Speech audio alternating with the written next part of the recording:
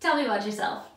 Well, my name is Caitlin. I have been a dancer my entire life, starting at the age of 3. I have done every form of dance possible, from classical ballet to tap, jazz, hip hop, if you name it, I've probably tried it. I remember a time when Brittany and I took a breakdancing class. It didn't go very well, but I can at least say that we tried.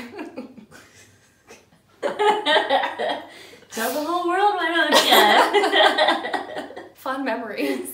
That's right. We were so good. We just quit at 1.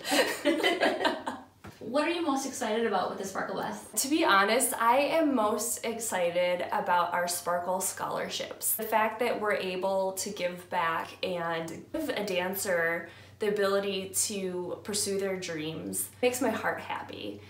And then I just love glitter, so if you add in Swarovski crystals in addition to the scholarship, I am just over the moon happy with the Sparkle Bus.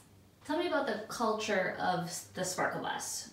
Who or what is it? So the Sparkle Bus is kind of like that friend of yours who's got some jokes here and there.